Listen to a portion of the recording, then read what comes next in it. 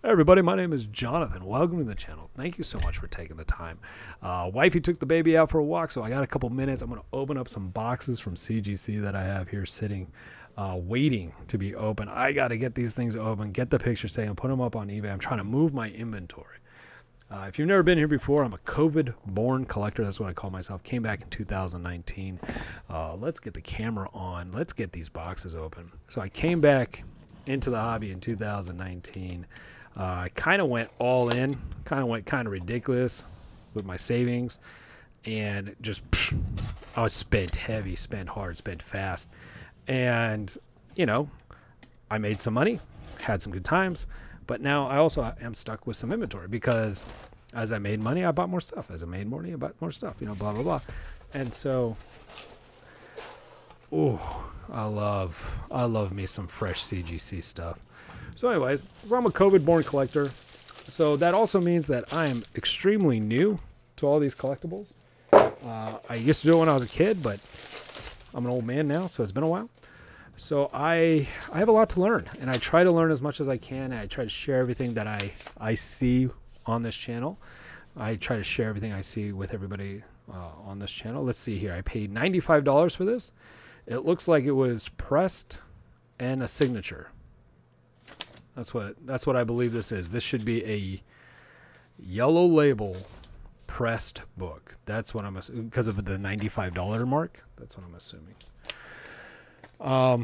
So yeah, if you have questions about starting your own business as far as collectibles, eBay store, stuff like that, feel free to let me know. If you have questions about grading comic books, getting those accounts set up, anything like that, feel free to let me know and I'll try to get in touch with you.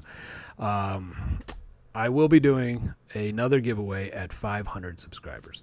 I don't know exactly what it is, but I want to make sure that the winner gets to choose what the prize is. So I'll have a couple options. I'm thinking I'll do a sealed box of cards of some kind, maybe a sport and a Magic the Gathering, maybe a comic book, maybe some Marvel sport, like Marvel trading cards. I don't know. But there will be something at 500. So thank you so much for your support. I do appreciate you very much. All right, let's get, oh my goodness, brand new CGC. What is this, the front or the back? This looks like that's the back. That was an M&M's ad. All right, so this is the top, so the grade should be right here. Bam. 9.6. Oh, I remember this one. Yeah, I was like, I don't think it's gonna get a 9.8. 9.6. That's fine. It's not a 9.8.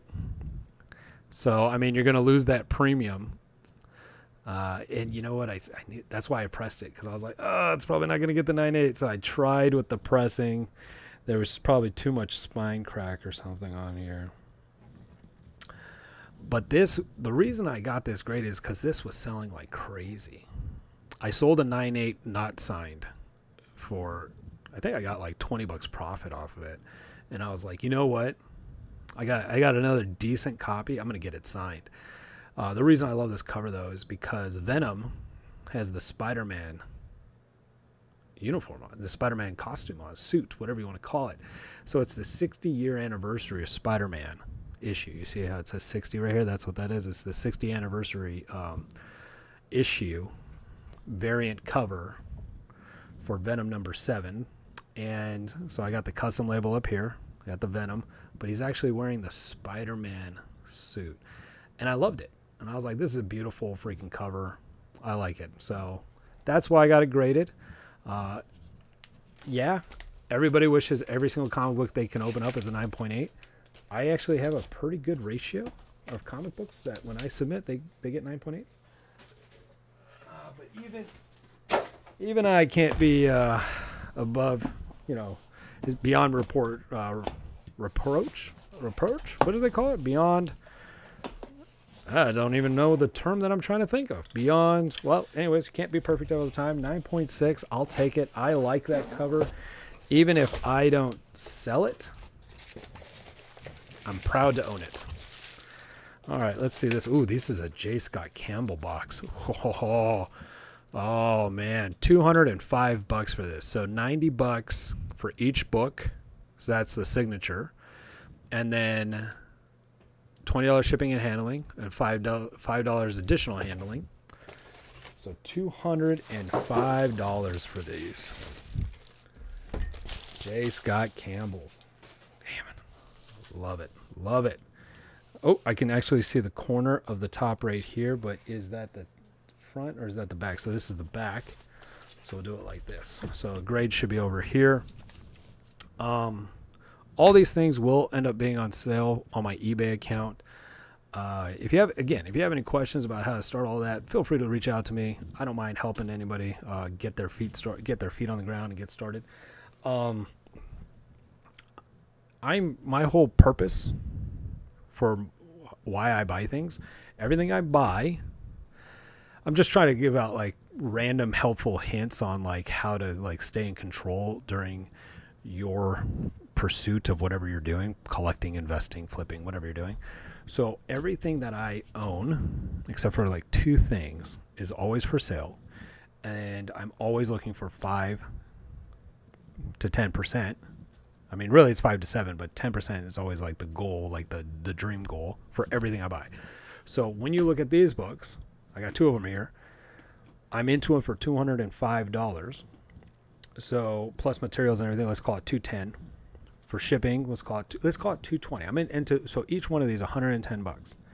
So 10% of $110 is $11. So if I can sell these net $121, I'm in the money and I'm good to go. And I have no drama, I have no hesitation. Boom, pull the trigger, I'm out. So that's always the goal. So I think a lot of people get wrapped up in the, oh my God, you spent $200 on this. You're going to have to make like $300. No, I don't. I have to make $111 because, or $121 because I spent $110. Right? Like, so it really helps me, and maybe that'll help you mentally focus on why you're doing things. These books, let's see what they look like. J. Scott Campbell, amazing artist. See the grade, see the book. Do you think I can get $121 for it?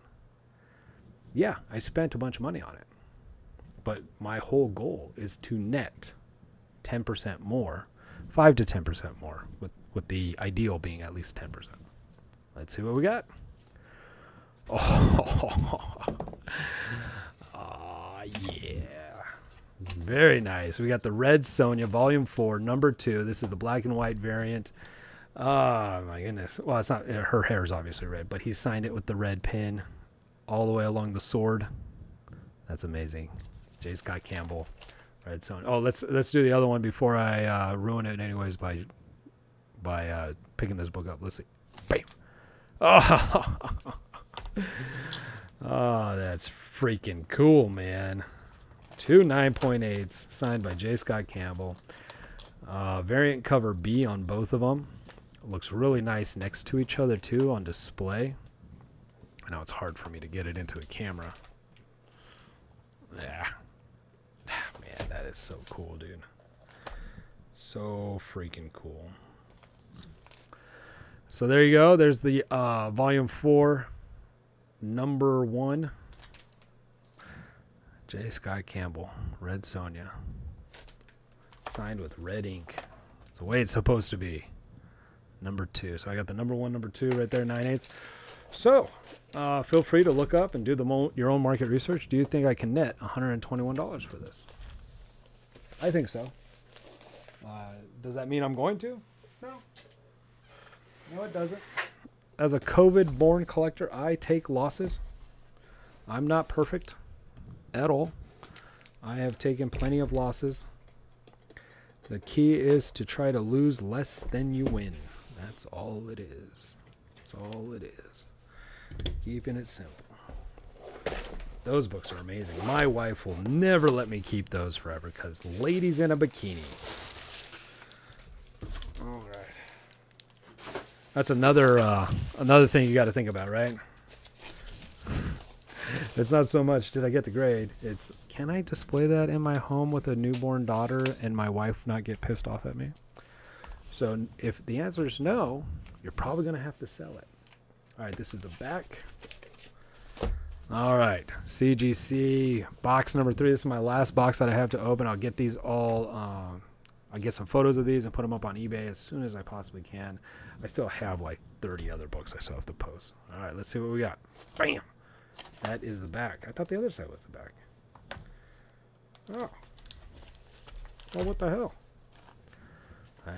Bam! Oh, a 9.6. Another J. Scott Campbell. Didn't get this one signed.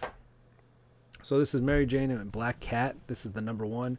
9.6. Not great. This is a book that was made in mass production. So lucky to get my money back off of this. But still a great book.